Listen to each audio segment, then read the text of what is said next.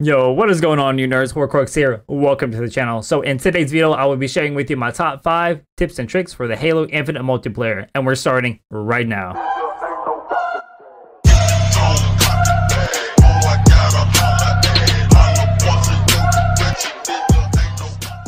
Okay guys, so before we get into the bread and butter of today's video, a huge shout out to my patrons and also my community members. Thank you guys so much for funding my bottle cap addiction.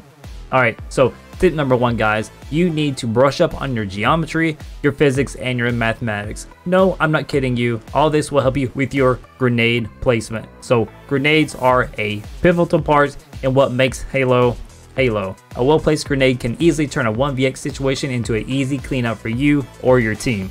So there's all sorts of types of grenades in Halo. So there's the shock grenades, which shut down vehicles and drain your enemy shields. There's the shrapnel grenades, which can easily ricochet and kill people around corners. There's plasma grenades, which when you stick someone, it's a one-hit kill and it's glorious to see.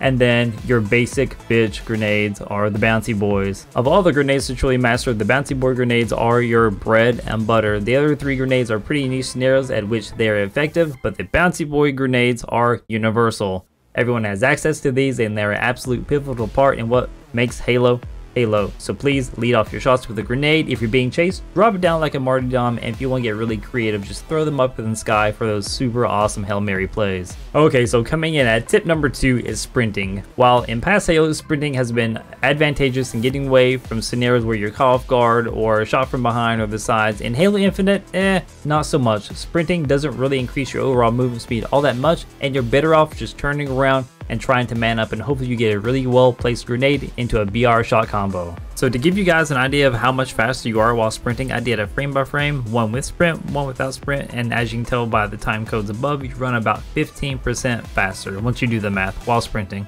Alright, so coming in, tip number 3 is more of an advanced tip for you veteran Halo players out there. I want to try to include a little bit for everyone in this video, from the beginners to the veteran to the casual players. So when you're in ranked, everyone starts off with a BR. That is your only weapon. Now, in BR fights, it is very stressful for you to get your 4-round burst combo off, or the perfect kill, so to speak. So, a tip from your boy Hoarcrux: when you're in a duel in a 1v1, on the 3rd shot, immediately after the 3rd shot between you and your opponent, doesn't matter if they've cracked your shields, doesn't matter how many times they miss, get in the habit of jumping or sliding or crouch spamming after the 3rd shot. This gives you time and really throws off your opponent to land that final headshot and gives you the momentary advantage to land yours. Okay guys, so coming in tip number 4, did you all know that there are timers on the power weapon spawns? So if you're having a hard time keeping track of what power weapons are where, well, guess what? There's a timer for that. This is especially important in ranked because controlling the power weapons and your map control is absolutely key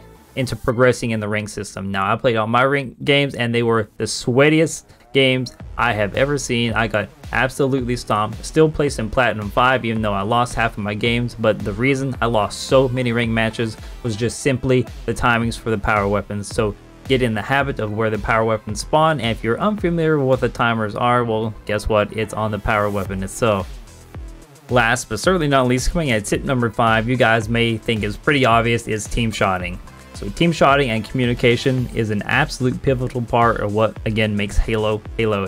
It doesn't matter if you're able to overpower your opponents with a 2-to-1 advantage, you are almost 100% of the time going to win that engagement. So don't be the solo player, as I have been ranked in all of my other social matches, and try to be the guy that flanks consistently. You will get turned on and you will get absolutely vaporized by the opponents because they are super reactive, and if they notice you are solo, your ass is going to get lit up. Alright, so I tried to keep this video nice, short, and sweet for you casual players, you veteran players, you beginning players. It doesn't matter. Hopefully you found something helpful in today's video. Please eviscerate the like and subscribe button if you want to see more Halo Infinite multiplayer content. I will be streaming 3-4 days a week, Halo Infinite all the time, ranked with my community. So please hit the notification bell icon if you want to be notified for that, because occasionally I do put out some pretty decent content. Thank you guys for watching. This has been Hoarcrux, and you all have a great rest of your day. Peace.